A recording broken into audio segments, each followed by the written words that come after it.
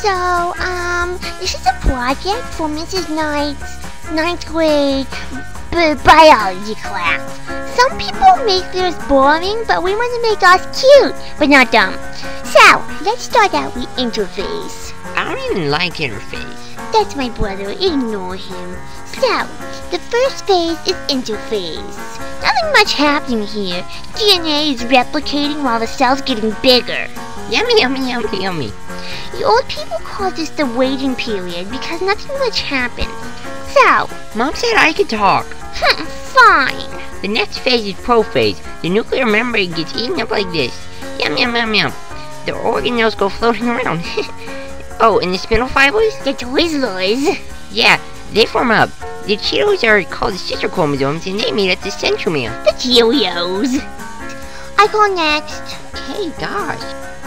Okay, in metaphase, the spindle fibers get longer, kinda like do-do-do-do.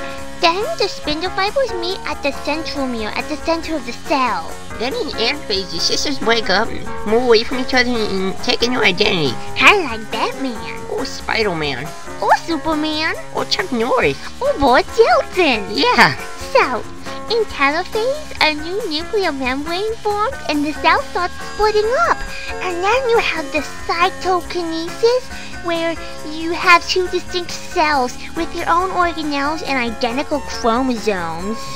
And then they explode. They do not. Yes, they do. They explode. No, they don't. Yes, they do. Mom. Okay, they don't. So, the process repeats, and that makes everyone, like Kofi Annan and Fidel Castro and Pac-Man. So that's it.